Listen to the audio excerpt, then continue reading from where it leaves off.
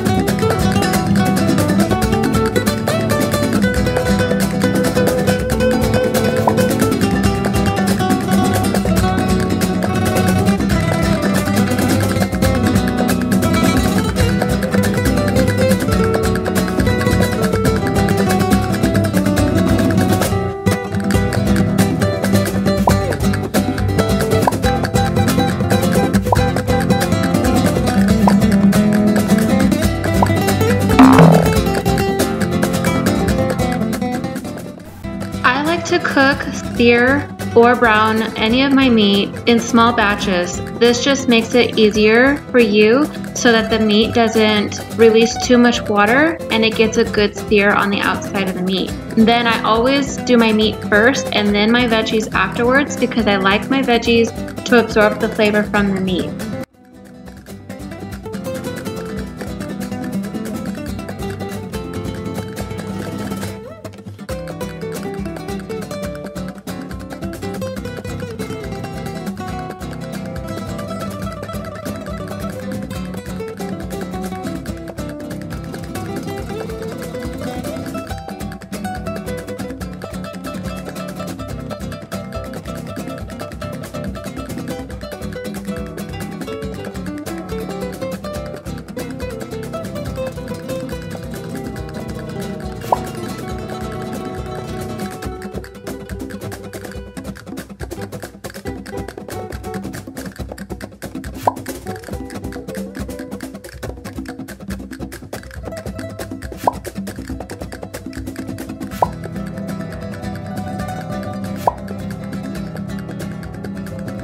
I prefer fresh vegetables in my stir fries and fajitas, but in this case I used frozen peppers because that's what I had on hand.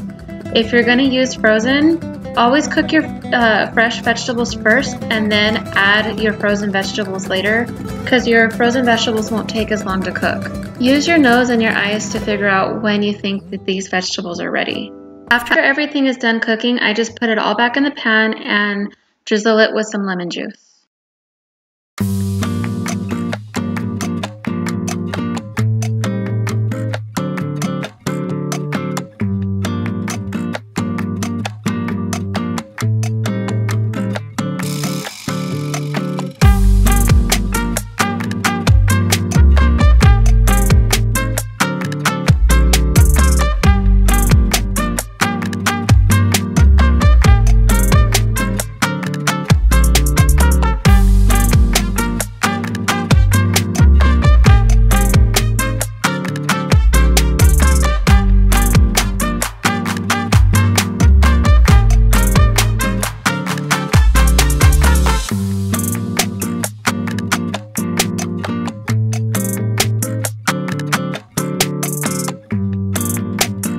Good stuff?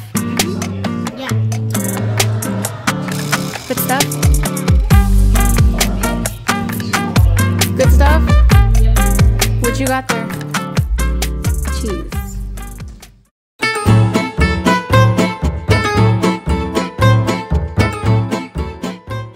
My kids really don't care for chicken parmesan. I'm pretty much the only one in my family who really does like it.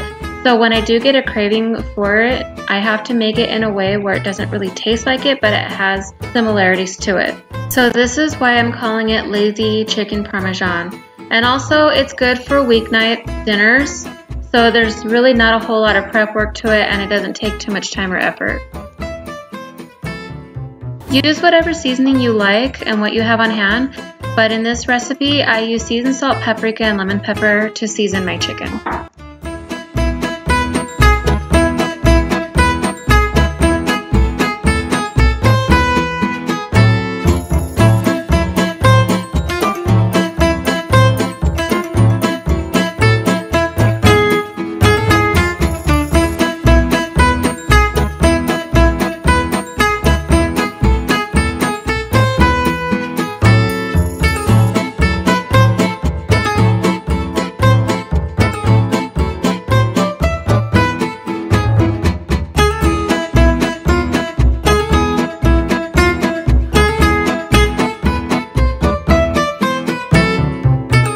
I would normally use spaghetti for a recipe like this, but I didn't have any, so I used linguine. And you know what's funny is that my son actually really loves spaghetti. It's one of his favorite dishes.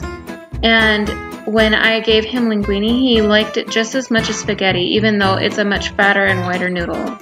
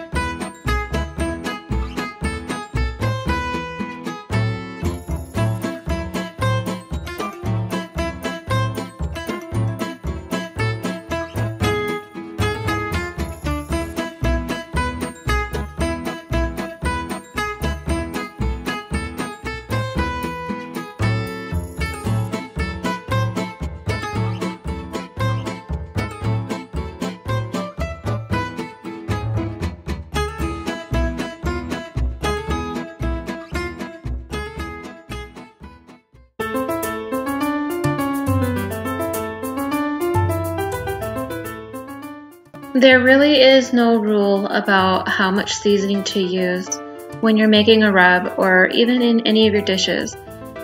Whenever I'm making a roast, I always make a rub in a bowl and I just put it in my palm and hope that it's enough. If it's not, I make more, but usually it's enough. One palm would probably be equivalent to about a tablespoon.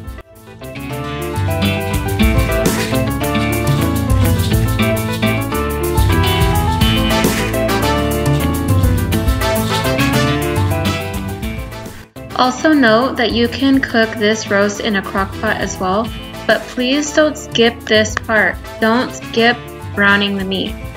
Once the meat is brown on all sides, you want to take out all the fat because you don't want that.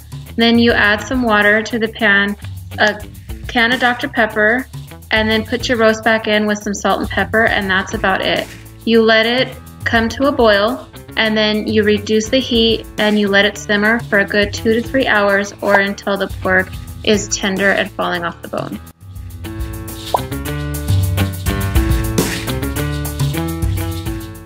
This step is completely optional. I just did it because I wanted it to be a little bit more crispier, but a good tender pork roast is good too.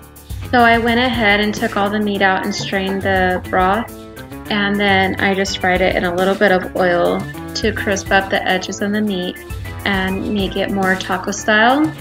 And it came out so good. My kids were in love. They love this kind of meat.